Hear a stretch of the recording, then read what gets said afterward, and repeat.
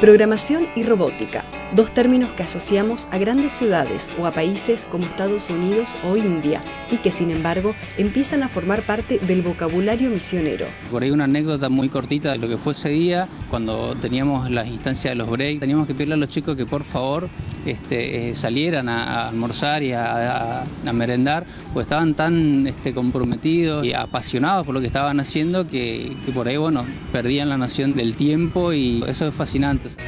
Trajimos a los chicos referentes TIC de la zona de Doce, les enseñamos a lo que es un lenguaje de programación para que ellos puedan pensar de una manera más lógica y lo que es electrónica para que puedan acompañar el lenguaje de programación con la electrónica para poder realizar lo que es un robot.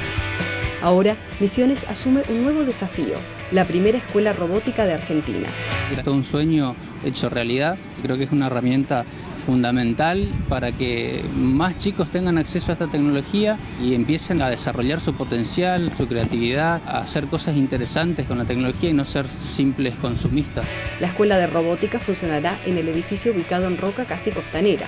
Allí, la realidad virtual y las impresoras 3D estarán al alcance de los misioneros, dando así un paso más hacia la educación digital.